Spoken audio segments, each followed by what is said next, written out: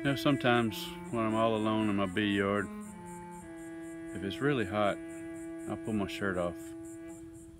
As long as there's nobody around to pick on me. It usually is fine. Today, however, it was a little different. Back there tending to my bees, pulling honey off a couple of hives. And this one girl comes up, female bee, thinks it'd be funny to sting me in the titty.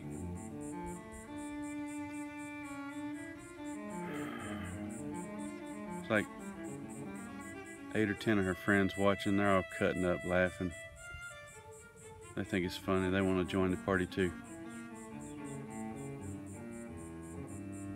Now I look like I've been breastfeeding a piranha. You know, bees can be cruel sometimes.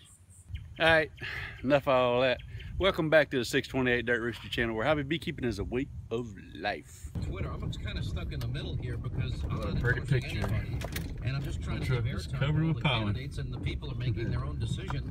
Look, I don't even have a vote in the primary because I'm a registered conservative. Gotta come check them pops before I hit the road. We should get together and just say, look, let's work together. One of us What are you doing? Why do you make it so easy? I mean, Checking for queens. Setting up some more nukes. These 3-frame breeder nukes. Yeah. See if I got any queen cells in them and any eggs in them. A little early yet, just checking them, see if they look healthy, if they got enough feed. I really don't see any space closing them up. I'm off and running to my second call of the year. Bee truck was transporting bees through Flying J. I guess fueled up at Flying J and left a cluster of bees hanging on the side of a pump. So I got to run and see if I can take care of that for them.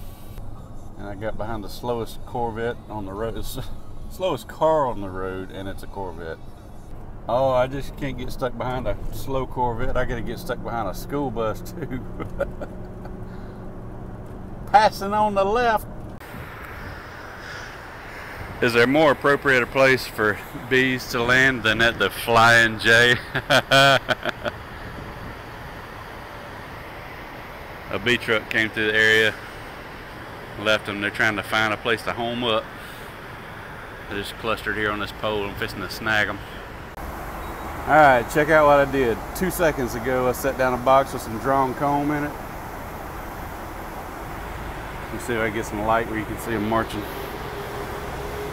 Instantly, they start marching for the box.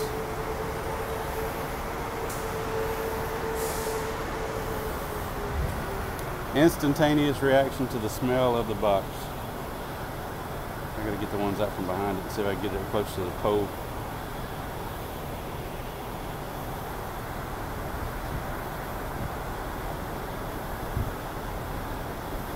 Some of them have been out harvesting pollen.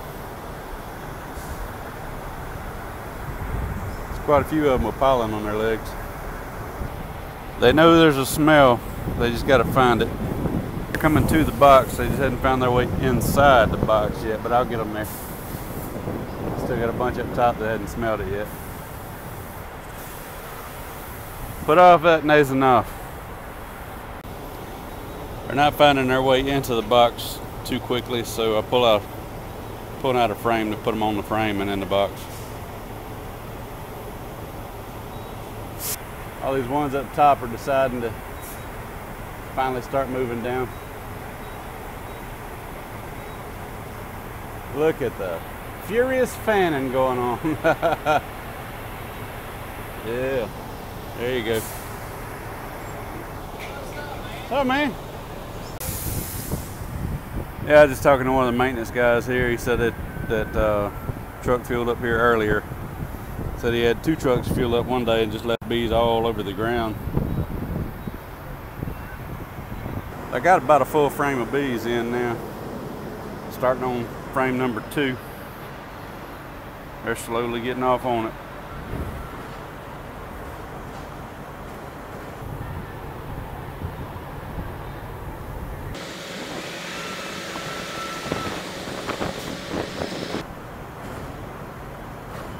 tell you, one of the fun parts is all these truckers walking by looking at me like, why in the heck are you pulling your beehive out at the gas station?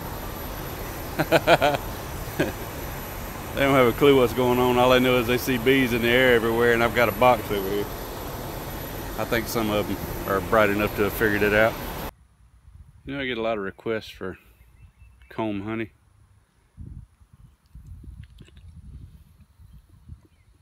I don't know what to tell you.